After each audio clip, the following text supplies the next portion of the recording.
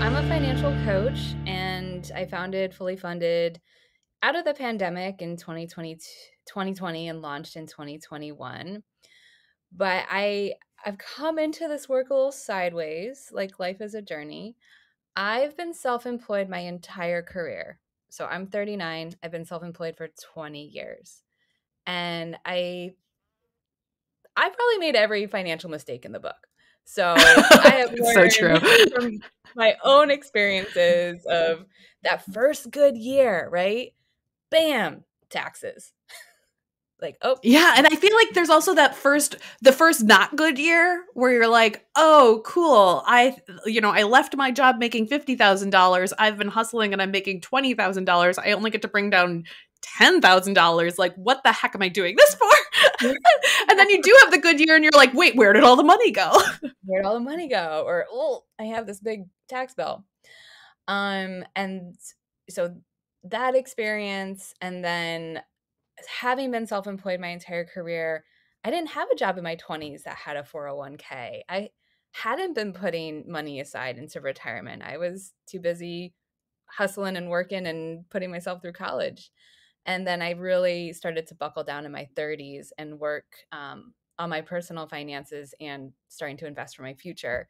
So even before becoming a financial coach, I always had a personal interest in personal finance just from my own experiences and my own journey. But the way that I came to start the business was I had been a birth doula for over 15 years. I have a doula collective here in New York City that I own and manage. We have like 70 people on our team that work with us. And through my own experiences of becoming a parent, I've got 2 kids, they're 7 and 3. I've planned a parental leave twice. And for anyone listening, if you're self-employed and planned a parental leave, like, it's just a different situation, right?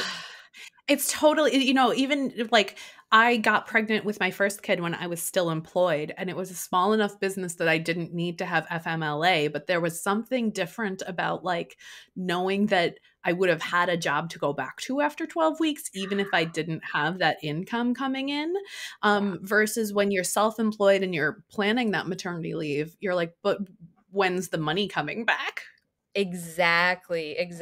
So you're not only planning for an unpaid time away from your business, you have to think ahead and plan how you're going to have money coming back into your business once you return. So there's a lot of stress around taking a leave when you're self-employed. The first time I did not plan well. And then the second time I planned my entire pregnancy around my leave. I was like, I am taking 4 months off. I am training a team to be in my place, and I am saving X amount of dollars to make it happen. And it worked. And it was a total success and like one of the best experiences of my life and totally worth it.